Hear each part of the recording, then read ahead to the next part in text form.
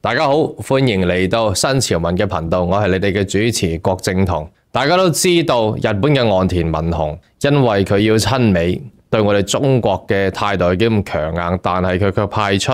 日本嘅公明黨另一個政黨嘅黨魁嚟到訪華咗2日，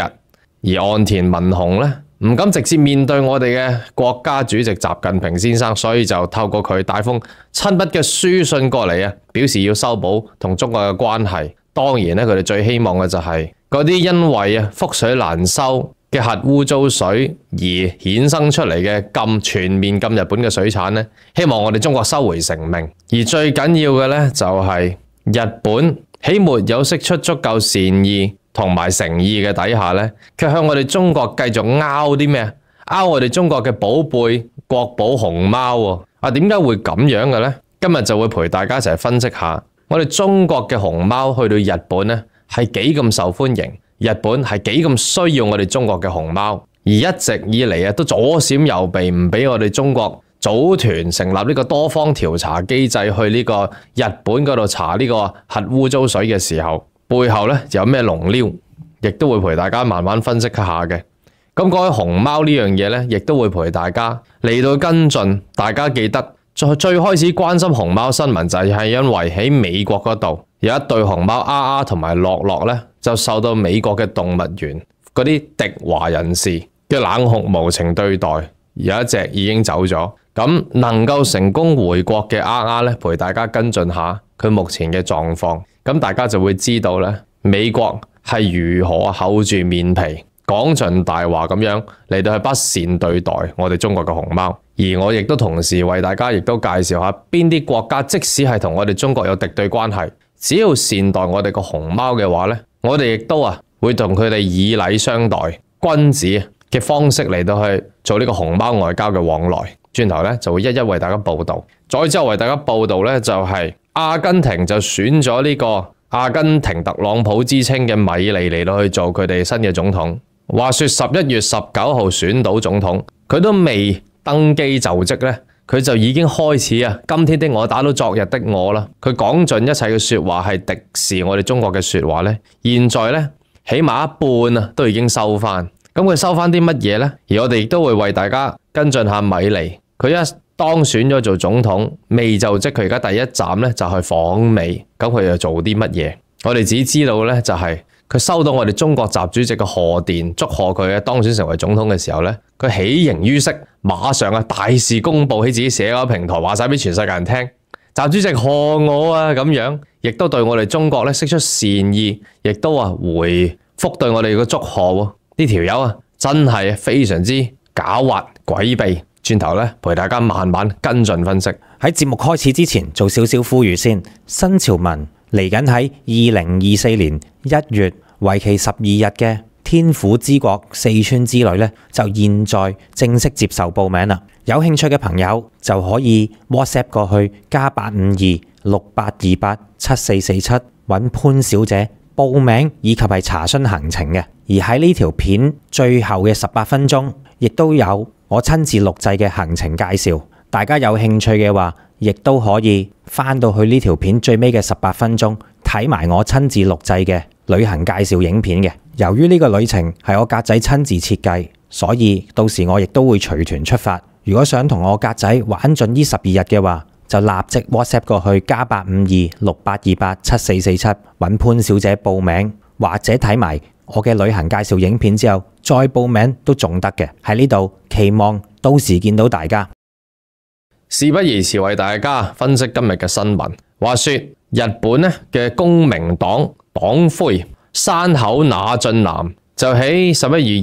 22號嚟到我哋中國嘅北京進行外訪。此行外訪非常之有意義。如果大家有跟進開中日嘅外交新聞嘅話，就會知道其實佢8月嗰陣時候就已經想成行噶啦。咁8月嗰陣時候發生咩事呢？8月嗰陣時候當然就要同大家提，就係日本呢個覆水難收事件，就醞釀到喺呢個日本同呢個世界為敵。但係呢，點解呢個世界好似喺官方層面上面唯一譴責日本覆水難收係邊個國家？得我哋中國官方程度嚟到譴責。呢個世界好多媒體有好多人士可能咧，有啲好多組織議員咧都有出過聲，但係去到政府層面都冇出過聲。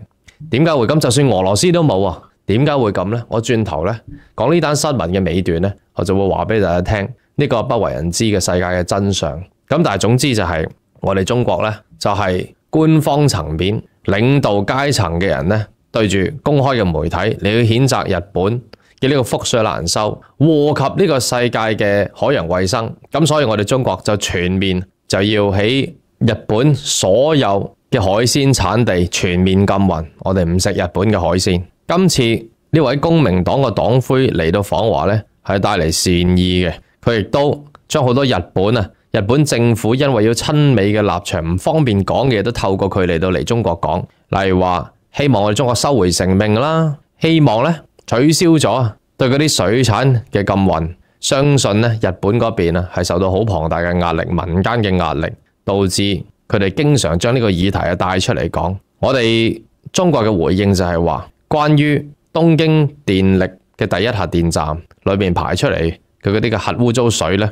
我哋中國希望自主有一個監察嘅機會。其實我哋咧大可以組團，我哋有好多喺日本周圍不滿日本排呢個核污糟水嘅地方、經濟體同埋國家咧，都可以組團一齊嚟到去進行呢個查探。嗱，好多人可能有講過啦，好似聯合國已經組團去測試咯，咁我哋再去睇係咪多此一舉啊？唔係，聯合國咧其實未必準確嘅，就好似呢個咁樣嘅 IAEA 啊，國際原子能總署一樣，當中都係好多政治同埋力量嘅較量，你先至有主導權、話語權嘅。公明黨嘅黨魁就強調到啦，公明黨嘅始創人啊，當年池田大作咧就搞掂咗中日嘅關係，建構咗呢個黃金嘅橋樑，所以佢今次嚟到訪華咧，都希望繼承公明黨始創人池田先生嘅意志，可以調停好中日嘅關係。我哋中國嘅表達咧就係話，我哋中國着重國民嘅健康，所以直接就回應咗咧點解呢個福島嘅水會衍生出我哋嘅禁運。嗱，我哋中國咧喺呢件事上面咧係直接回應嘅。想當日喺呢個 APEC 峰會、亞太經合組織峰會喺美國嗰陣時候咧，岸田亦都同我哋習主席見面，講咗兩句關於咧希望水產收回成命禁運呢樣嘢，我哋中國都係馬上即時回應嘅，同好多其他議題唔同。呢個世界好多其他議題咧都有磋商嘅餘地，我哋都唔會直接去否認。但係唯獨是呢個核污糟水咧，我哋係9秒9嘅反應咧，即時係官方層面同埋外交部喺同國際媒體咧係反對，係即時turn down佢哋嘅要求嘅。岸田文雄咧就有份親筆嘅書信，就透過公民黨嘅黨魁咧嚟到去想帶俾我哋嘅國家，希望可以修改中日嘅關係得到改善。我哋中國咧就面對公明黨黨魁嚟到訪華嘅時候，我哋有個策略，呢個策略咧就係我哋外交戰略。外交戰略咧係我哋對美國嗰陣時候曾經用過嘅，係乜嘢咧？就係同山口講，即係公明黨嘅黨魁，山口你係朋友，但係若然你個岸田文雄你個政府咧係仲係咁樣嘅對華戰略嘅話咧，咁睇嚟我哋做朋友嘅空間就會越嚟越少，你能夠成功調停到我哋中日關係嘅空間就會越嚟越少啦。好似呢啲政黨黨魁嚟到訪華，亦都要夾雜住日本嘅其他聲音，例如話覆水之事日本嘅碟喺中國俾人哋 cap 到呢啲嘢，佢又要好尷尬地嚟到講，但係佢同時又想修補中日嘅關係。不過我哋中國咧係好明白佢嘅難處嘅，所以我哋王毅外長亦都同佢會面咗1個小時。呢招咧係曾經我哋對美國係用過。話說大家知道 APEC 峰會噶啦，APEC 峰會之前呢個加利福尼亞州嘅州長咧就我哋特登邀請過佢嚟中國唔係訪華，表面上訪華，其實令佢呢個賓至如歸，玩咗2個禮拜，由香港玩到去中國內地。之所以係咁咧，喺我哋習主席喺三藩市度落機嘅時候咧，第一個同佢上前握手嘅咧就係加利福尼亞州州長。然之後加利福尼亞州州長咧亦都喺台上面好高興習主席嘅到來，送咗一件球衣俾習主席。習主席咧都同佢有講有笑，佢哋關係非常之好。呢招咧就係特登要嚟玩呢個周邊嘅遊鬥。習主席亦都同時間同阿加州州長講，就係話唔單止歡迎你呢個州長過嚟中國度遊玩，亦都歡迎其他美國嘅其他州嘅州長過嚟中國度遊玩，必定令你哋賓至如歸。我同你哋每一個都可以係朋友。加州州長係個咩人呢？係曾經喺公開媒體講過，就係想要將加州自己自成一國脫出嚟嘅，仲話如果加州能夠自成一國脫出嚟嘅話，必定會修補翻同中國同埋俄羅斯嘅關係，全面合作，有錢大家揾。呢啲呢就係政治嘅遊鬥啦。所以如今做緊嘅嘢都係相當類似。公明黨過嚟中國訪華嘅時候呢，我哋同佢打好關係，就話嗱，我同你哋關係同日本人嘅關係亦都係非常之良好，但係就唔滿意嗰啲親美嘅岸田文雄啫。咁樣嚟到玩分而治之，咁樣嚟到玩離間，國與國之間嘅鬥爭呢，就係要咁樣噶啦。咁但係咧特別嘅地方咧就係呢個山口那津男黨魁嚟到中國嘅時候，亦都帶咗日本另一個希望，就係希望要我哋中國嘅熊貓。日本人咧係好中意我哋中國熊貓嘅。你就話喺日本一條三兩條一嘅嗰個天搖地動事件咧，仙台市嗰度就好多人好慘，睇下可唔可以咧中國可以送隻熊貓過去咧安慰下佢哋。咁中國嘅表達嘅態度咧就係呢樣嘢絕對有商量嘅空間。點解會咁順攤呢？我哋中國嘅熊貓外交就係一樣咁樣嘅嘢。面對任何國家都好，就算個國家同你係敵視都好咧，熊貓外交都能夠感動人心，能夠軟化到嗰度嘅人嘅情緒。即係你冇可能對住熊貓出手噶嘛，冇可能將你啲怨氣就算你點敵視華人都好，你唔會將啲怨氣發洩喺動物身上噶嘛。你只會令到你自己本國嘅人都不似你嘅行為。嗱，好似美國就瀨晒大招啦，所以美國就係對呢個同樂樂咧，嗰個曼菲斯動物園呢啲咁嘅落後同埋敵華分子，就對啲熊貓咧心狠手辣，導致佢喺美國嘅本國都不似佢嘅行為。咁我一陣間就會報道咧同埋樂樂咧係最新嘅情況。咁當然啦，大家都知道樂樂就其實就喺今年嘅2月就走咗，佢係頂唔順，未及翻到嚟我哋國家咧就已經走咗噶啦。咁嘅情況如何呢？轉頭會為大家報道。咁我哋先講下日本點對待熊貓啦。其實就算我哋同日本同英國呢啲國家咧係有敵對嘅關係都好咧，只要你係對我哋中國嘅熊貓有尊重同埋真誠以待，我哋都係同你君子之交，有商有量。咁我現在咧就為大家講下呢啲嚟自世界各地，尤其最緊要係啲敵對嗰啲國家，咁嗰啲熊貓情況如何啦？嗱，我哋講下日本先啦。嗱，話說日本咧，我哋中國係有好多隻熊貓去到日本嗰度嘅。例如話，我哋喺好耐以前就已經送咗隻力力同埋珍珍俾日本嗰邊，而力力同埋珍珍咧，亦都成功喺日本有後佢哋生咗一隻咧，令到日本人都依依不捨嘅熊貓香香。熊貓香香咧就係力力同埋珍珍嘅後代嚟嘅。佢嘅出世咧就係喺2017年。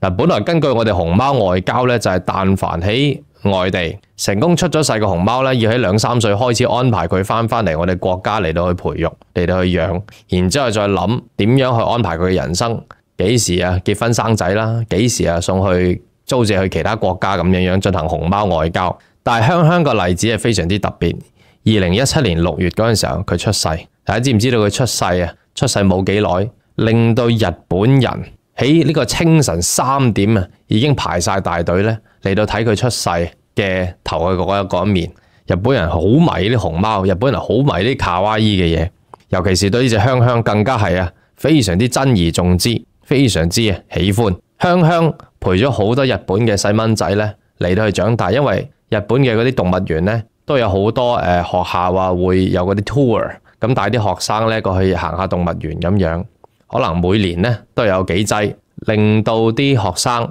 係一年又一年咁睇住香香咁樣成長。但根據慣例嘅話咧，即係大家亦都知道啦，可能19年、20年佢就應該安排翻嚟中國呢邊嚟到去進行撫養。但係咧咁啱碰咗咧就係呢個病情，咁啱撞咗病情嘅時候，所有嘢咧都要延後。本來要安排咧，其實亦都唔係唔得，但係日本好有誠意，真係想挽留呢隻香香。就於是同中國咧就加緊溝通，咁咁而中國咧亦都成人之美，同佢加緊溝通底下咧，就亦都因為病情嘅麻煩啦、運輸方面嘅麻煩咧，就所以不如就等佢留喺日本啦。咁所以咧，香香就每一年又一年咁樣嚟到去繼續同中國溝通，嚟到去爭取逗留嘅時間。終於香香咧就喺今年嘅2月尾成功歸國，翻嚟我哋中國，即係2023年翻嚟。咁喺呢幾年雖然係病情，但係日本人都有出街嘅，佢哋亦都有去動物園度探香香。就喺香香離開日本之前，全日本嘅人咧都含淚咁樣嚟到同佢道別，好多人咧都想去見佢最後一面，即係見佢最後一面咧就唔係佢要離開，即係講到好似好唔吉利咁，其實佢只係翻中國啫，但係好多人都依依不捨。就曾經高峰咧，最後嗰個零兩個月有6萬個人爭600個位，純粹係為咗入去動物園見佢一面同埋影相。所以咧為咗限流，爭到咧最後咧就係每個人只可以逗留喺嗰個熊貓館外邊分零2分鐘，然之後就要走啦。但係好多人都依然排晒大隊，成個日本咧都好多地方都為香香嚟到去歌頌，例如話嗰啲大嘅商場咧有成幾層高嗰啲 poster 咧嚟到祝佢5歲嘅生日快樂，甚至佢走嘅時候咧都祝賀佢順利回國，希望佢嫁得幸福。我哋中國咧就唔知呢個傳統，但係日本咧就係一個傳統，就係咧大家一齊送嫁嗰陣時候咧就知道香香就要翻去要開始進行打種噶啦，佢要開始結婚生仔噶啦。咁所以咧就大家咧日本人有個傳統咧就係要一字形咁排開嚟到祝佢嫁得幸福。唔同嘅百貨公司、唔同嘅展館咧都有關於香香嘅影相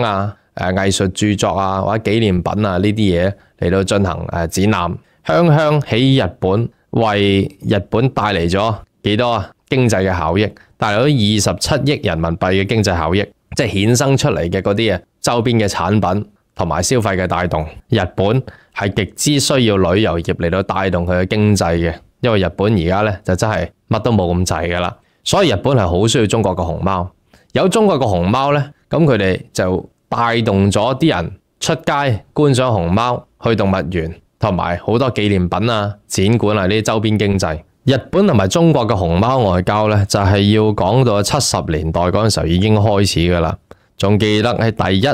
對熊貓去日本咧，就叫康康同埋蘭蘭。喺70年代當其時喺1973年嗰陣時候，康康同蘭蘭一到日本嘅時候咧，已經破紀錄，日本有920萬人入場就係為咗一睹呢對熊貓。即係日本人咧對啲可愛嘅動物對熊貓咧就真係情有獨鍾嘅，所以喺熊貓面前幾咁敵視中國、幾咁親美嘅岸田文雄咧都要跪低。而我哋中國亦都君子之交嘅往來，就係只要你善待我哋中國熊貓，你真係咧對佢好，同埋尊重呢件事、尊重佢哋嘅話，呢樣嘢就會變成咗我哋兩國關係茁壯成長嘅見證。日本呢個國家除咗東京嘅動物園，就有珍珍同埋力力，即係香香嘅父母同埋香香喺嗰度住啦。其實和歌山縣嘅動物園咧，亦都有熊貓嘅。日本以佢一直以嚟嘅做法，同佢哋對熊貓嘅熱誠咧，佢哋絕對有資格再次得到我哋中國借出熊貓。咁我哋講下另外一啲敵對嘅國家，例如話英國咁樣。嗱，英國呢個情況咧，我一定要同大家講，因為佢好特別。話說英國咧有2隻熊貓叫做陽光同埋甜甜。陽光同埋甜甜喺嚟緊12月咧就要翻嚟我哋中國噶啦。點解會係咁呢？唔通英國同我哋中國嘅敵對關係，佢不善待我哋中國嘅熊貓，好似美國咁？唔係，佢其實非常之珍而重之，亦都非常之善待。陽光同埋甜甜咧，佢哋各自都係10歲12歲大嘅啫。按慣例咧，呢個歲數係唔需要翻嚟我哋國家，因為佢唔係啱啱出世，亦都唔係晚年，亦都唔係咧要準備嚟到去配種。陽光同埋甜甜翻嚟我哋中國嘅原因係因為佢哋身處嗰個英國嘅英國皇家動物學會嗰個愛丁堡動物園咧就執笠。咁關於熊貓嗰個飼養嘅館舍咧就要接埋。喺11月30號即係屈指一算，好快後日就係噶咯，就要關閉呢個展館啦。所以冇辦法之下，陽光同埋甜甜就要翻嚟中國。咁同大家講下英國嘅情況點解特別呢？就係英國佢哋其實係好想珍而重之呢兩隻熊貓。話說熊貓 contract 咧就每10年簽一次，佢哋陽光同埋甜甜本來喺2021年咧就個約滿到期嘅，約滿到期嘅時候咁啱適逢咧佢哋個愛丁堡動物園又要執笠，咁其實應該將兩隻熊貓咧翻嚟中國，但係因為佢哋真係好珍惜呢隻熊貓嘅關係，但係點解佢哋會執笠啊？因為英國莫財啊！大家記唔記得我哋成日報道英國嘅新聞呢？英國經濟一落千丈淨係喺2019年都已經創下咗呢個失業率嘅新高，經濟非常之差，所以先嗰啲 BNO 黃人拆船計劃嚟佢過去救市啫嘛，杯水車薪啫嘛。而家咧英國最新消息咧就係嚟緊排大隊26、27個城市咧將會陸續嚟到破產啦。英國莫財，英國養唔起我哋中國熊貓，然之後英國嘅政府貸款咧嗰啲同動物園嗰啲基金咧又唔去幫助佢哋，因為佢哋真係好唔掂。咁點啊？租借我哋中國嘅熊貓唔平噶，以100萬計一年咁樣嚟到去養我哋中國嘅熊貓噶，同埋你嗰啲有關嘅人員嘅技術飼料生活嘅物資等等呢啲都係有晒規矩、有晒標準嘅。咁但係佢莫財又如何？莫財，但係又好需要熊貓我哋中國成人之美，我哋將租借嘅費用減半，由2021年開始每年減半俾你。甚至咧，我哋嘅專家團隊亦都全力去協助你哋去照顧中國嘅熊貓。只要你係真係有心去善待中國嘅熊貓，希望佢照顧得好，希望咧喺佢哋個國家活得好咧，我哋中國都係願意嚟到配合嘅。2020年 contract 完，2021年1月俾佢繼續留低，留21年，由22年，而家咧23年啦，23年底俾佢翻嚟，俾你拖咗3年啦。真係算係咁，而呢3年呢，唔單止減半咁簡單。話說咧，如果以正常時期200萬英鎊一年嘅租借費用嚟到計嘅話咧，減到去邊個程度減到75萬鎊咋，即係唔止一半啦，仲減咗大半添啊！仲想如何？即係中國咧，真係只要你係有心善待熊貓嘅話咧，絕對會配合。但係真係英國冇辦法冇計啦，連減半都養唔起啦，咁所以咪接翻佢翻嚟咯。而呢對陽光同埋甜甜咧喺英國一直以嚟咧都係沒有後嘅，因為點解咧？我之前如果大家聽過新潮文嘅報道，大家我都講過噶啦。相信咧零售有靈，佢哋喺英國呢啲咁嘅國家咧，覺得呢啲唔係人應該居住嘅地方。佢哋曾經喺德國嗰度攞過德國嗰隻嚟到同英國嗰度再試下睇下咧，唔同嘅伴侶睇下可唔可以得，亦都唔得。佢哋大家都唔想喺英國呢個地方度咧生兒育女開枝散葉。佢哋由2013年咧開始嘗試令佢哋人工嘅方法令佢哋咧成功打種。咁由2013年試到而家都唔得啦，咁真係冇計啦。人哋真係唔想喺呢個地方度開枝散葉啊嘛，佢哋想翻嚟祖國啊嘛。咁佢哋得償所願啦，陽光同埋甜甜喺下個月佢哋就會翻嚟祖國啦。咁而家咧就要為大家講下最令人哋咬牙切齒嘅呢個阿同埋樂樂。話說2017年已經有好多人喺呢個孟菲斯動物園，喺嗰啲美國人自己覺得喂，點解個地方咁爛，周圍都係污物排泄同埋周圍都係垃圾，而呢對熊貓係冇嘢好食，又污糟又甩毛甩計，甚至牙都爆埋出嚟，皮黃骨瘦，點解會咁樣噶？好多人都覺得唔對路。而去到2020年嗰陣時候咧，情況已經變成咗嗰啲熊貓關注組織、動物關注組織咧，佢哋想極力爭取嘅一樣嘢，由2020年已經開始促請中國快啲收翻阿同埋樂樂，因為孟菲斯動物園咧就沒有好好嘅對待佢哋。2017年到底咩事？2017年就係2016年特朗普上台啊嘛。特朗普上台嘅時候，佢打住咩？就係令到美國好敵視華人，同中國咧全面要呢個敵對關係。咁所以咧就導致2017年，所以不難嚟到理解點解由嗰陣時候開始，阿同埋樂樂沒有得到善待。孟菲斯動物園並不是咧美國嘅主要動物園，最主要嘅動物園梗係華盛頓 DC 啦。華盛頓 DC 始終佢哋首都佢哋唔敢亂嚟嘅，因為一個國體問題。但係嗰啲其他地方咧，佢哋就可以亂嚟，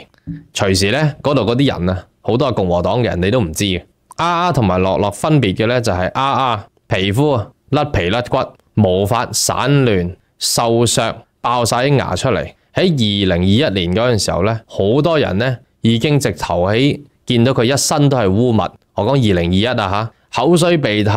流晒出嚟，皮包骨喺個地下上面咧嚟到顫抖啊、抽動，我見猶憐。點解可以將一隻動物照顧到咁樣？而另一隻佢嘅伴侶樂樂咧，亦都唔好過。好多人見到佢咧，樂樂已經係有呢個精神嘅症狀問題，經常伸脷啦，經常重複做同一個動作，經常周圍打圈，然之後喺度低聲吟叫啦。呢啲好明顯咧係極度嘅不安同極度嘅精神緊張，有呢個精神症狀嘅問題噶啦。咁好不幸地就係樂樂喺今年嘅2月咧就離開咗，佢趕唔切翻嚟我哋嘅祖國，無論係點樣爭取都好，無論點樣搞啲手續都好，我哋中國嘅專家團隊要去過去睇佢哋情況咧，佢哋都係經常唔配合嘅。咁但係呢單嘢咧始終係鬧咗呢個國際嘅新聞頭版，咁所以美國嗰度都唔可以做啲乜嘢。4月嘅時候咧，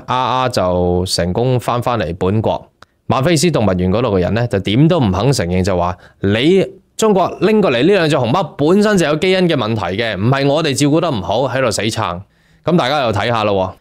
翻到嚟嗰陣時候咧，終於有命捱到翻嚟中國。4月嗰陣時候嘅情況咧，大家睇圖就係咁嘅樣啊，啲毛啊甩皮甩骨啊，跟住又瘦啊，爆晒牙。咁跟住再睇下6月咯，6月經過2個月嘅呢個悉心照療，毛髮咧已經乾淨晒、整齊晒，開始啊茂盛，啲牙又整翻好，仲話開始肥胖翻添，似翻有翻個神采喺度啦。大家睇到好明顯2個月啫嘛，2個月翻嚟我哋中國照顧就已經咁明顯嘅分別啦。咁跟住到8月啦，8月睇下啦呢張相，8月咧悠然自得坐喺度啊，嘆緊下午茶，咬緊粥啊，咁即係點啊？咁即係你美國根本就係嘥氣啦，講埋啲嘢。你美國嘅嗰啲咁嘅敵華人士，將自己個人感受情緒發泄緊喺呢啲動物身上啊！你有咩資格敵華啫？你哋啲人，你哋知道中國喺邊咩？中國喺邊你哋都唔知啊！純粹就係聽啲政治家嚟到煽動你咧，就係因為你哋呢啲人自卑，自卑嘅時候咧就好需要咧揾個敵人。揾啲人嚟到妖魔化，揾啲國家嚟到妖魔化，然之後敵對佢哋咧，你就覺得自己係正義嘅化身，自我感覺良好。呢啲係政治嘅妖言惑眾啦。然之後咧就發泄喺啲無辜嘅動物身上。而家呢隻咧就係一個最好嘅證明，只需要翻嚟國家3-4個月嘅治療咧，同埋照顧咧，就已經變翻啲正常嘅熊貓啦。咁呢件事有冇影響到我哋中國嘅熊貓外交咧？同美國係有嘅。嗱，話說咧，另一邊喺美國嘅首都啦，華盛頓 DC， 咁就有熊貓嘅一家3口，父母咧就叫好出名嘅美國熊貓美香同埋添添。咁熊貓美香同埋添添咧，佢哋2個都喺剛剛喺今個月成功翻嚟我哋祖國啦，因為佢哋都老啦，都23歲啦，佢哋係2000年送過去美國嘅。唔係，我計落，佢哋唔係一出世即刻送過去，佢哋出世好似咧平均2至3年先至會開始送過去外地嘅話，如果咁計，佢應該係都25-26歲噶咯。美香同埋添添喺美國亦都帶同佢哋嘅蘇蝦叫做小奇蹟，小奇蹟係2020年8月出世嘅，8月21號係咁啱係呢個獅子座同埋處女座嘅交界，唔知性格會點樣嘅呢？有冇人知啊？不妨留言話下俾我聽。咁其實美香同埋添添咧就唔止生一隻小奇蹟嘅，佢過去亦都生咗幾隻 BB， 就叫做泰山寶寶同埋貝貝。咁相繼咧，根據熊貓嘅慣例咧，就出世喺嗰度飼養翻3-2年之內咧就要送翻嚟中國。咁泰山寶寶同埋 BB 咧就翻嚟中國嘅。咁啱啱11月8號，美香、添添同埋小奇蹟一家3口亦都一家一齊翻晒嚟啦。翻晒嚟咧，佢哋搭呢個 FedEx 嘅專機777F， 有呢個飼養員同埋專屬嘅呢個獸醫嚟到跟住佢一齊搭19個鐘頭翻嚟我哋祖國嘅懷抱嘅。咁如此一來嘅時候好似美國都冇咩地方有熊貓剩低噶咯。係啊，美國而家剩翻一個地方係有熊貓，就係亞特蘭大嘅動物園，就有一對熊貓叫做雅倫同埋喜倫。雅倫同埋喜倫呢對熊貓亦都有2隻蘇蝦。咁呢4隻熊貓亦都會喺2024年年頭就會翻嚟祖國嘅懷抱啦。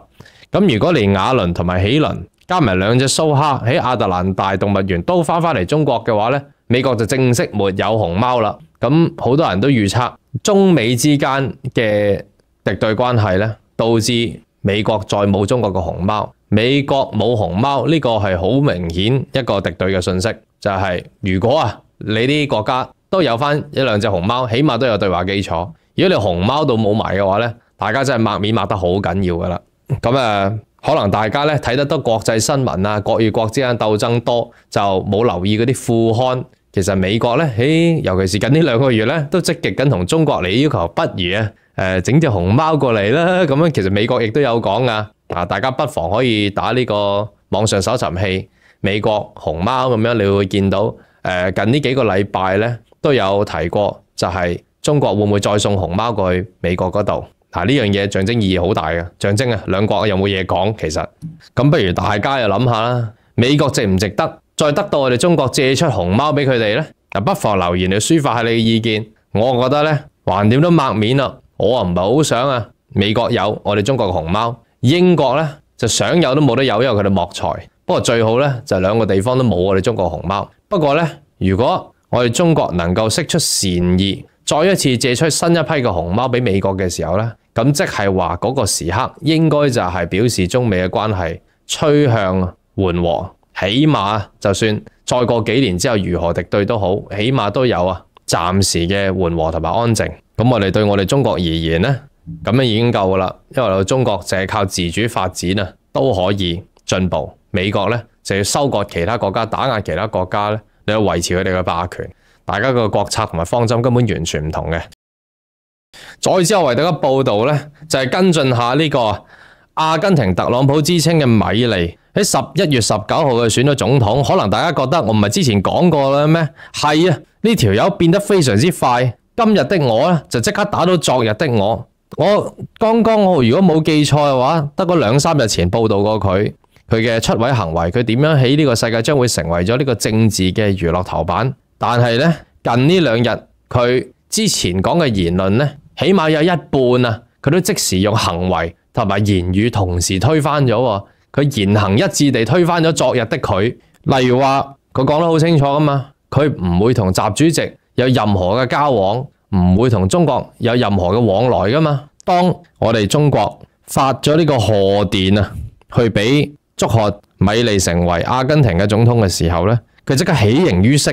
佢喜形於色咁話俾全世界人聽，你睇下習主席祝賀我然之後喺自己嘅社交平台亦都透過媒體廣傳開去，就話呢，佢好多謝習主席嘅賀電，佢亦都呢個米利亦都對我哋中國呢獻上最至誠嘅祝福，希望中國嘅人民呢幸福同埋安康。係我哋中國嘅人民一定最幸福同埋安康，因為我哋冇理呢啲人做總統啊嘛。咁但係唔係話之前講過話唔會同我哋中國有任何往來嘅。可能大家覺得冇，佢純粹禮貌啫，因為佢收到我哋中國嘅禮貌賀電，咁佢咪禮貌嚟到回應下咯。係咪真係咁樣呢？唔係，佢而家嗰頭先至話唔同中國往來，當選咗之後呢，佢即刻打倒咗，就而家研究緊點樣同中國打好關係。透過佢哋外交部呢，就講啦，中國同阿根廷呢，不嬲都係最友好嘅關係。中國係阿根廷最大嘅出口國。而家要研究下點樣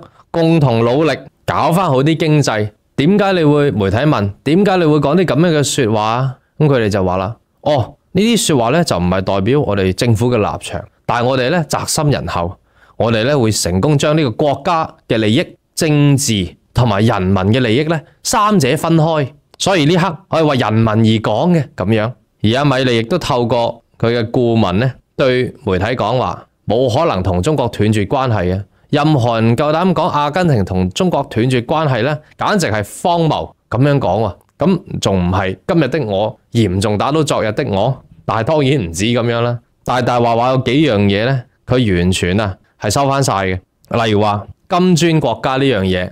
話說本來呢，喺8月嘅時候，金磚國家開大會咪擴員嘅。咁有紮國家呢，佢喺8月年中嗰陣時候，佢冇得成為咗增添嘅成員，但係佢哋呢就排緊喺呢個頭籌，得到頭籌就諗住排咗入金磚啦。阿根廷係其中一個，本來就排喺2024年1月呢，就應該入金磚國家嘅。咁但係呢，自從呢個阿根廷呢個狂人特朗普世，唔係，應該係話特朗普嘅親傳徒弟用民粹嚟到協助佢得到呼聲同埋票源。11月19號成功成為阿根廷嘅總統。佢嗌得最大聲咧就係要唔入金磚國家，唔同金磚國家嗰啲咁嘅大部分成員嚟到傾偈。但係喺11月26號，即係前2-3日，佢就已經話嗱，而家咧我哋嘅班底一直咁樣分析緊咧，要入金磚國家嘅時候咧個做法應該係如何啊，同埋呢利與弊。之前就講到咧諗都唔會諗，冇轉彎嘅餘地。而家咧就話，而家分析緊嗱，就算入嘅話，都要研究下點入嗱，係咪真係兜得好犀利咧？最知道佢本來咧2024年1月排期入金磚國家，同佢一齊入嘅國家有啲咩？起碼有伊朗、埃塞俄比亞、埃及等等呢啲地方。佢哋唔係話唔同伊朗傾偈嘅咩？唔同伊朗為伍嘅咩？而家你同人哋一齊排隊喺同一輪啊，同期嘅兄弟嚟嘅，同期師兄弟咁入去呢個金磚國家，咁唔係又係啊？今天的我打到昨日的我，所以咧啲政治家，尤其是煽動民粹嗰啲咧，就真係滿口都係謊言。佢哋呢啲咁嘅人咧，喺我哋心理學咧，我哋叫佢有一種叫做 God complex。呢啲人係有呢個自戀人格嘅傾向嘅，所以佢哋先至可以完全係淨係講自己有利益之事，對自己講嘅言行咧嘅言論咧完全唔負責任。阿根廷呢個地方咧就好嚴重嘅，16歲就可以投票。你話呢啲人對個社會有啲咩認識？一人一票呢樣嘢本身就係一個問題。邊個人吸引眼球？邊個煽動到民粹？邊個令到佢哋咧將佢哋嘅情緒化為一個動作？而呢個動作就係排隊俾張票。呢個動作唔係讀多啲書，唔係做多啲嘢協助國家發展經濟，呢啲咁嘅實事唔係，純粹一個好簡單唔使用腦嘅行為。呢啲就係政治啦。煽動心理咧就係要勾出人嘅情緒，然之後用最簡單嘅行為嚟到等佢哋表達。投票又好，上街拆嘢、堵路、燒嘢都好，遊行啊、舉牌都好，呢啲全部都係唔使用腦嘅行為嚟嘅。所以咧，煽動心理針對嘅咧，亦都係啲唔使用腦嘅人群。大家要知道咧，我哋中國係對阿根廷一直以嚟係幾好。阿根廷呢幾個月咧係債台高築，我哋中國借咗17億美元啊，俾佢還債。我哋中國呢幾個月同阿根廷容許佢動用180億美元嘅貨幣換活嘅額度裏邊嘅65億美元嚟到去渡過難關。中國一直以嚟對阿根廷咧，亦都有幾十億嘅投資喺啲北部鋰電池、太陽能工廠喺呢個巴塔哥尼亞咧，亦有呢個太空站嘅投資，亦都照顧住帶領住阿根廷嚟到入呢個金磚國家組織。但係大家醒唔醒得起呢個阿根廷嘅狂人米利就係針對呢啲咁嘅鋰電池太陽能工廠太空科技呢啲，利用民粹嚟到等佢成功坐到總統之位咧，佢係要反對呢啲新能源嘅投資建設噶，因為佢係打住美國共和黨嗰一派嘅政策噶嘛。咁但係上咗任之後咧，佢而家做啲咩啊？話說11月27號凳都未坐暖啊，應該係話凳都未正式坐上嘅呢個米利已經去咗外訪美國。11月27號同白宮同呢個 IMF 已經開會，亦都同克林頓有呢個午餐同埋開會。本來連續2日好多唔同嘅言論，就話去美國咧外訪純粹係討論經濟同埋關於貨幣嘅嘢啫。我哋唔係你講借錢嘅。但係過咗1日之後，同克林頓食完午餐之後，我係講克林頓唔係講拜登啊。克林頓就係美國嘅前總統，克林頓揸住個克林頓基金，咁好多錢嘅，亦都喺呢個政壇咧有舉足輕重嘅地位。克林頓咧唔係一個純粹做完前總統嘅投閒置散嘅人佢喺政壇咧依然有好大嘅影響力，就改口向美國借430億美元嘅貸款啦。與此同時，當米利進行緊美國外訪嘅時候咧，佢同時間亦都叫佢嘅外長，新任嘅外長就成為特使，訪邊啲國家？訪巴西。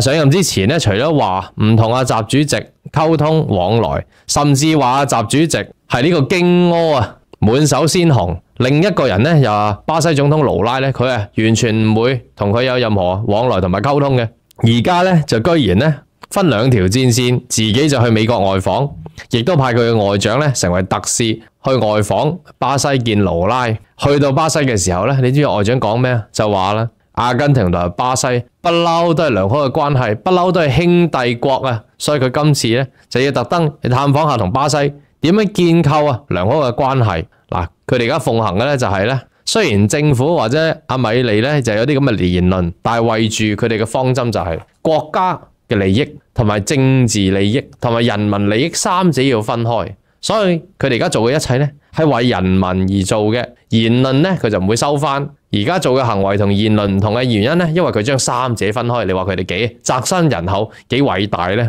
而家唯一咧仲未有今天的佢推翻昨天的佢咧，就係喺呢個阿根廷央行關閉嘅呢件事上面，佢依然仲係話冇商量嘅，一定要關閉央行。唔知啊，關於呢方面，關於阿根廷本身嘅貨幣披索嘅安排咧，將會如何啦？咁相信去完美國一行，對呢個經濟同埋貨幣有更加深嘅認識同埋更加深嘅策略嘅時候咧，係應該好快就會公布嚟緊對呢個本國貨幣阿根廷本國貨幣披索嘅安排，會唔會真係全面將阿根廷美元化呢？阿根廷喺南美啊，可以講係第三大嘅國家，呢個國家對南美嘅影響絕對係唔細嘅。而家喺全世界都係講緊啊，全球南方一齊，全球南方一齊咧反對西方嘅固有嘅霸權勢力，全球南方一齊眾志成城，希望咧集合呢個發展中國家嘅力量，同中國打好關係，一齊共建互利。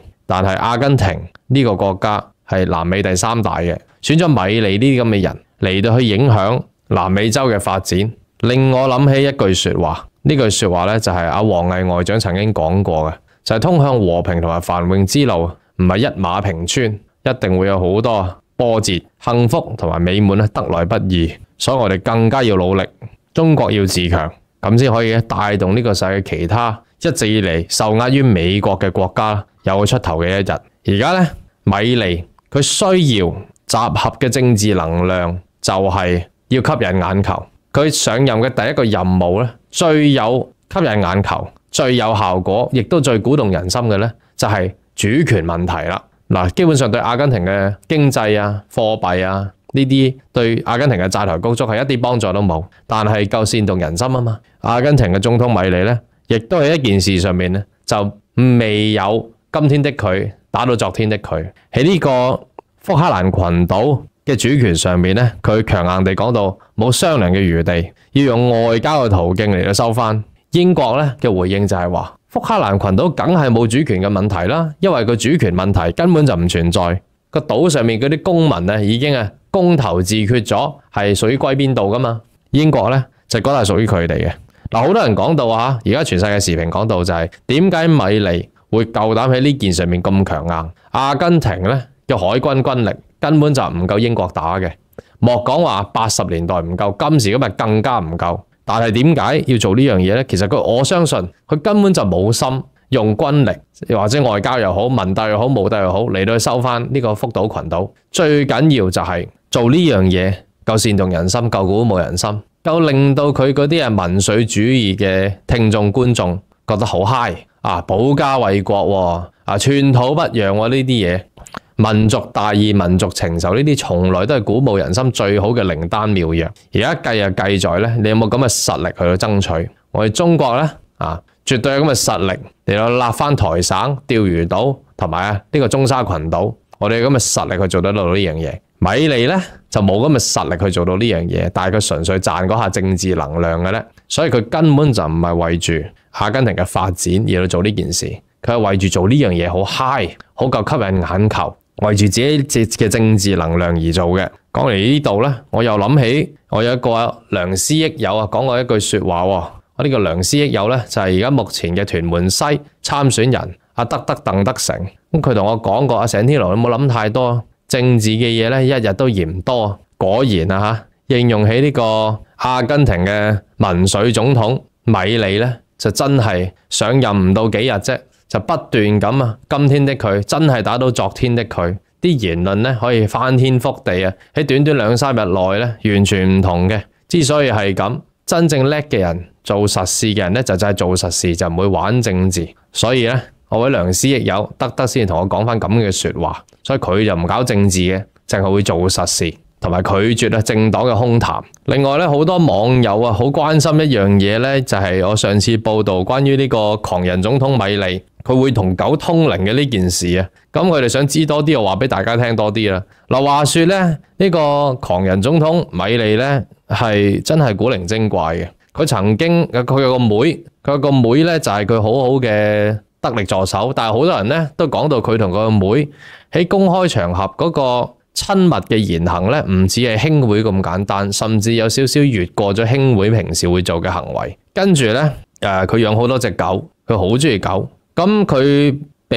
曾經俾人話咧，佢係會同8隻狗瞓埋同一間張床嘅。咁佢俾佢嘅競爭對手咧，曾經話你呢個人古靈精怪，你瞓覺嘅時候同8隻狗同埋自己嘅妹一齊瞓喺同一張床嘅。咁米利嘅回應咧就係話亂講，我邊有8隻狗咁多，我得7隻啫嘛。咁樣即係大家聽到佢嘅回應，你諗到啲乜嘢咧？佢淨係好似好關心人哋對佢幾多隻狗。關於同啲狗瞓埋一齊，或者佢自己嘅妹瞓埋一齊呢樣嘢咧，佢好似冇直接回應。跟住呢個米利仲話，如果我當選咗做總統嘅時候咧，我會揀一個人做第一夫人。但係呢個第一夫人唔係佢自己嘅女伴，唔係自己老婆，佢冇老婆嘅。佢會揀自己個妹嚟到做第一夫人，因為喺一直以嚟咧，佢個妹對佢支持咧係最多。即係你覺得呢個人怪唔怪咧？跟住佢養好多狗，佢亦都好喜歡狗，好多狗離開咗。佢點解會同狗通靈咧？就係因為佢話佢啲狗離開咗之後咧，佢就好傷心。然之後咧，特登就學一啲玄門秘法啊，呢啲唔知學密宗啊，定係學啲同狗溝通嗰啲嘢，通靈，學通靈之術咧，就成功同佢離開咗嘅狗咧能夠溝通。咁佢咁多隻狗溝通嘅時候咧，佢就發覺啲狗咧俾到好多啟發同埋靈感佢。咁咧，所以佢將啲狗咧就分開唔同嘅部門。佢有咁嘅意願同埋咁嘅決心去從政同埋爭取做總統咧，都係啲狗啟發佢嘅。佢而家咧就除咗佢身邊嘅團隊之外咧，佢最信就係佢啲狗嘅靈啊，唔係在世嗰啲。佢話啲狗咧就分咗幾個部門，一啲咧就主管政策，一啲咧就主管公關，一啲係主管軍事、外交等等。唔同嘅狗有唔同嘅部門咧。每隻狗都會成為靈獸嚟到喺佢思緒裏邊同佢通靈，然之後嚟到啟發佢哋嘅。咁呢樣嘢佢嗱，所有呢啲嘢咧，唔係我作出嚟，係佢自己同媒體講嘅。咁呢個就係阿根廷嘅總統米利啦。咁我今日關於佢嘅荒謬嘅報導嚟到去結尾，就去到呢度。喺節目結束之前，就由我格仔親自介紹一下今次最新推出為期12天嘅天府之國行程究竟係點樣先㗎啦？有興趣嘅朋友就可以 WhatsApp 過去+85268287447揾潘小姐報名，以及係查詢價錢同埋領取行程資料嘅。整個行程都係由到我格仔親自設計，並非一般坊間嘅旅行團係揾到相關嘅行程嘅。並且今次天府之國之旅嘅行程，格仔咧亦都會隨團出發，陪大家玩盡12日嘅。出發日期就由嚟緊2024年1月嘅21日至到2月1號嘅，為期12日。首先第一日嘅旅程，我哋就會去到由香港機場出發，直飛到去成都嗰邊嘅。飛機航程大概係2個半鐘頭就到噶啦。之後喺稍作休息、瞓過一晚以後我哋就會進入到第2日嘅行程。第2日嘅行程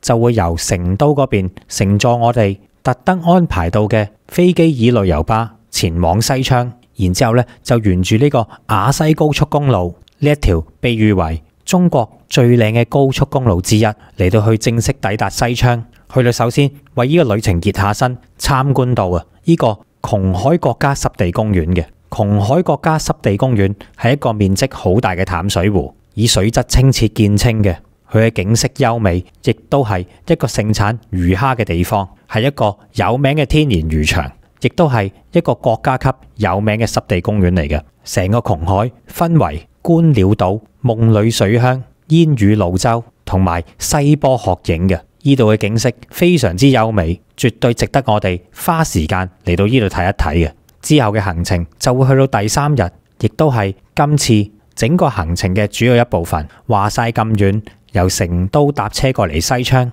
當然梗係要參觀到屬於我哋國家4大發射中心嘅其中之一個西昌衛星發射中心啦。西昌衛星發射中心位於四川省西昌市嘅航天北路，係隸屬於中國人民解放軍戰略支援部隊嘅，亦都係中國嘅飛彈以及係衛星嘅發射基地之一。早年呢一度咧係禁止參觀嘅，但係隨住內地旅遊嘅開放，西昌衛星發射中心亦都會喺某一啲時間係接受遊客參觀嘅。今次我哋亦都有幸爭取到參觀西昌衛星發射中心嘅機會，大家千祈就萬勿錯過啦！喺參觀完衛星發射中心之後呢，我哋就會去到參觀阿柳野異文化風情實景火獸劇嘅。呢個火獸劇係當地著名嘅少數民族嘅一個實景劇嚟嘅，裡面就彰顯咗彝族獨有嘅風情文化，而且佢嘅場面規模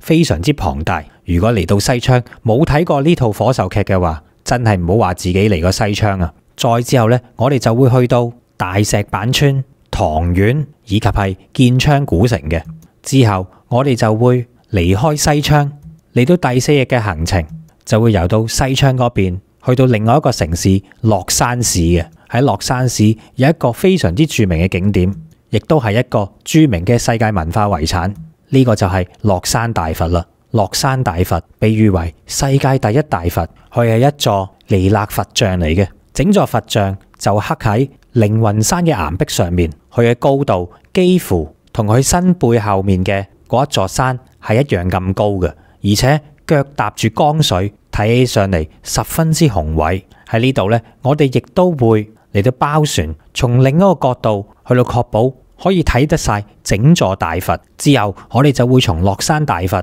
去到峨眉山嘅附近嘅，然之後就進入到第5日嘅行程。嚟到峨眉山，當然我哋就要上到峨眉山嘅金頂啦。喺呢一度呢，我哋仲特登重金咁安排到乘坐獨立嘅環保車，直達纜車站，然之後呢再可以乘搭埋纜車，直接往返到峨眉山嘅金頂嘅。以往嚟講，要去到峨眉山嘅金頂需要一定嘅體力，但係現在我哋就可以免除呢個煩惱，摁腳咁樣啊，就能夠可以去到峨眉山金頂噶啦。然後呢，我哋就會進入到第6日嘅行程，第一站就會嚟到呢個成都博物館。成都博物館就係1984年正式開放嘅，而喺2009年，成都博物館嘅新館呢亦都開始修建，並且喺2016年6月就嚟到正式開放嘅。呢度嘅館藏非常之豐富，亦都係國家嘅1級博物館嚟嘅。代表嘅藏品就有石犀牛、京粵松七人像以及係漢代嘅石碑嘅。由於館藏實在太多，多到講都講唔晒。正所謂要了解一個地方嘅來由，去到當地嘅博物館去了解就係最好嘅第一步。當大家進入到博物館之後，就會了解到點解四川係會叫做天府之國。喺天府之國呢個名詞背後，包含住整個中國由戰國時期去到魏蜀吳三國鼎立嘅時期之間嘅歷史嘅。之後呢，我哋就會去到位於四川博物館附近嘅武后祠。武后祠呢個祠佢相當之特別，佢係唯一中國君臣合一，亦即係君臣合祠嘅祠廟嚟嘅。再講一次，亦即係君臣合祭嘅祠廟嚟嘅，由武后祠、漢超列廟以及係衛陵所組成嘅。武后祠始建於公元223年，初時係漢超列帝劉備嘅一個陵寢嚟嘅，後到尾就一齊拼入埋三國時期蜀國嘅丞相諸葛亮嚟到一齊供奉。再之後我哋就會去到沅花溪公園嘅，呢度以杜甫草堂嘅歷史以及係文化為背景嘅，再運用埋現代嘅園林同埋建築設計嘅前園理論，結合古典園林同埋現代建築藝術所結合而成嘅城市公園嚟嘅。呢度山水交融、自然雅致嘅景觀以及嘅建築，凸顯咗現代川西文化嘅敦厚嘅歷史底蘊，係一座將自然景觀、城市景觀完美融合嘅成都市入面最大嘅開放式森林公園嚟㗎，亦都完美咁演繹咗詩人杜甫嘅詩意韻味嘅。再之後呢，我哋就會去到錦里古街，以及係再欣賞埋當地嘅四川變臉表演嘅。之後呢，我哋就會去到第7日，另一個旅程嘅重頭戲，近年都非常之著名嘅三星堆啦。三星堆位於四川省廣漢市嘅城西三星堆鎮嘅，佢係屬於青銅時代嘅文化遺址嚟嘅。但係佢最特別之處就在於喺三星堆裏面揾到嘅嗰啲文物，除咗有3000幾年嘅歷史之外啊，亦都同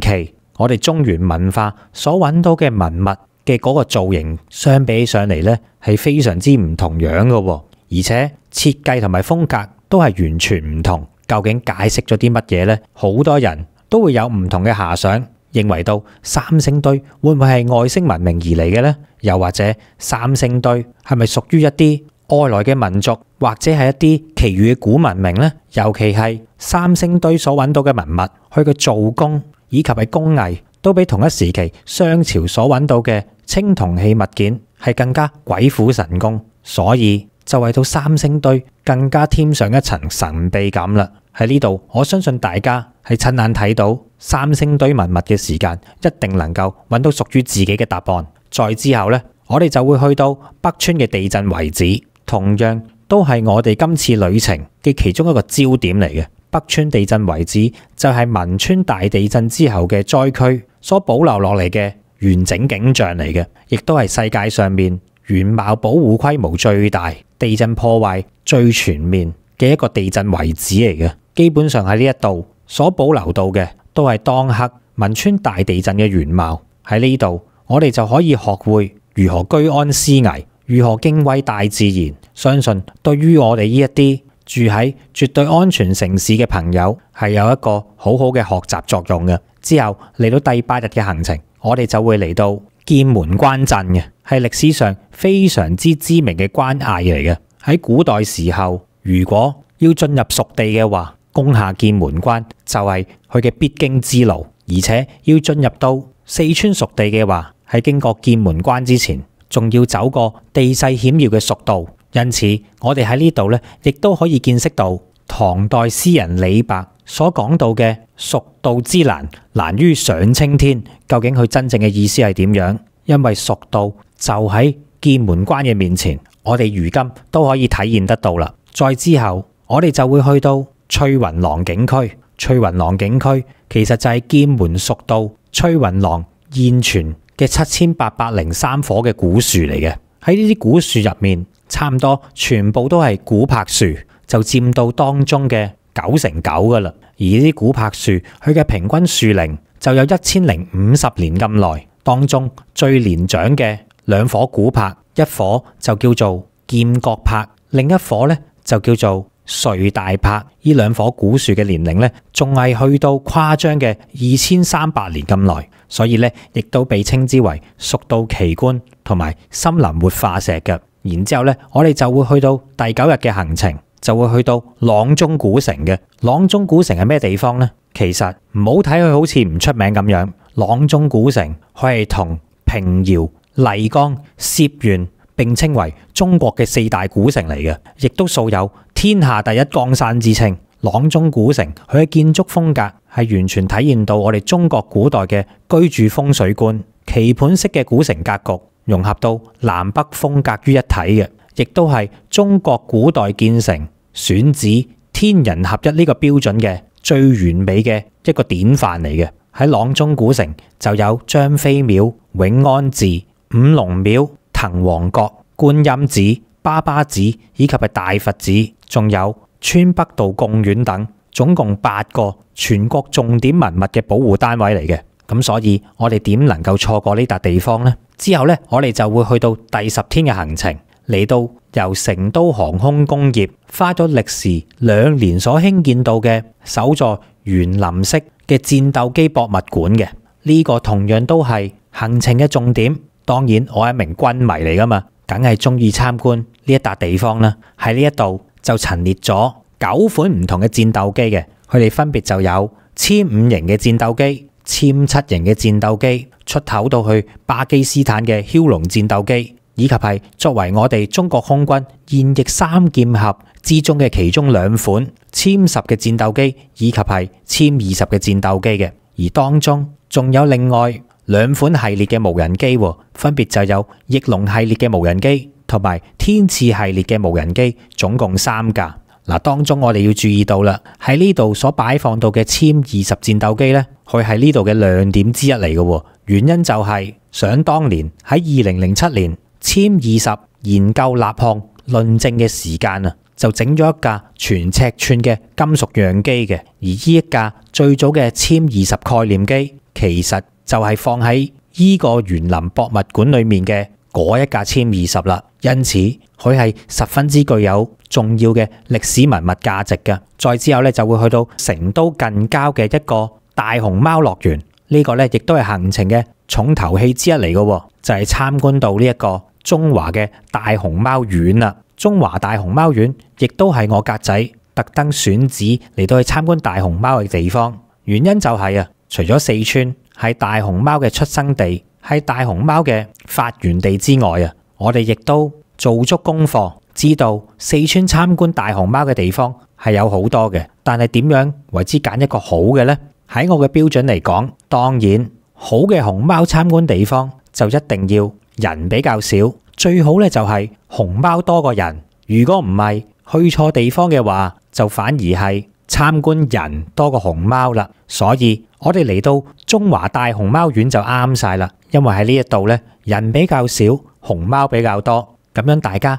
就可以毫無障礙睇清楚呢度活潑可愛嘅熊貓，仲可以作出近距離嘅接觸。呢一種感覺係喺其他嘅動物園唔能夠感受得到嘅。再之後呢，我哋就會參觀到我哋中國人古代嘅智慧結晶都江堰千年水利工程啦。喺古代憑住有限嘅人力以及係建造技術，究竟我哋點樣利用到我哋嘅智慧嚟到治理岷江嘅水患呢？唔講唔知，都江堰水利工程其實距離現今已經超過2270年嘅歷史噶啦。但係即使時至今日過咗2000幾年啦，都江堰水利工程依然繼續運作當中，係繼續令到四川嘅人民受惠嘅。如果冇咗都江堰嘅話，其實都好難有天府之國依達咁富庶嘅千里平原。所以嚟到呢度，我哋一定要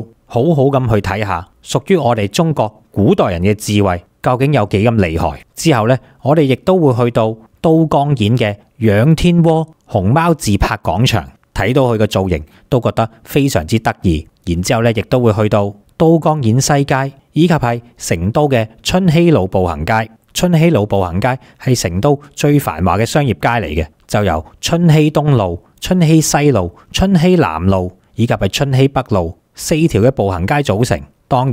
近嚟都非常之熱爆嘅太古里，亦都係出名多靚仔靚女網紅經過嘅地方嚟嘅。然之後我哋亦都會去到另一個古色古香嘅網紅打卡點，成都嘅闊窄巷子。喺呢度咧，記住去到影多啲相，因為咧效果非常之出眾噶。再之後就嚟到第12日嘅行程，我哋喺臨上飛機之前就會嚟到去見識一下四川獨有嘅茶文化。因此咧，我哋就會嚟到著名嘅觀音閣老茶館。呢個老茶館咧已經有上百年嘅歷史啦。佢嘅建築就係典型嘅川西地區清雅房嘅建築嚟嘅。由於佢嘅年代遠久，所以都幾有嗰股滄桑感嘅。呢個茶館無論從佢嘅建築陳設，仲有茶客，都透露出濃濃嘅歷史感嘅，亦都係最具四川文化嘅特色。然之後我哋就會搭專車前往成都天府機場，